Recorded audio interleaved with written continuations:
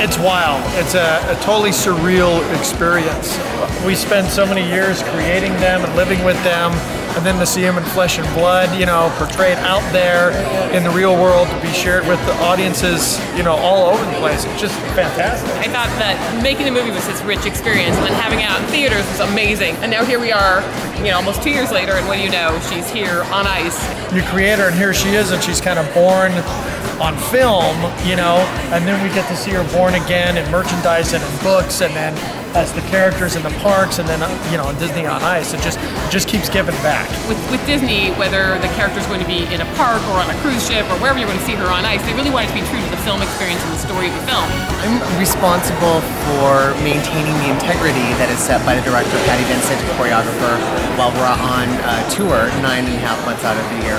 So whenever the audience comes into each of the cities that we're performing in a venue, it's my responsibility to make sure that we perform at the highest quality technically and artistically.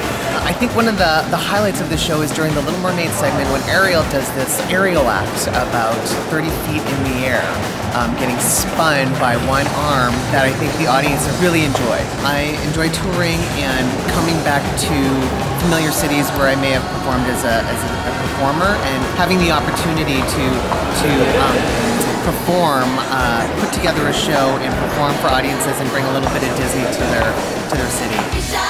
Party people, now let's get to it. Come on.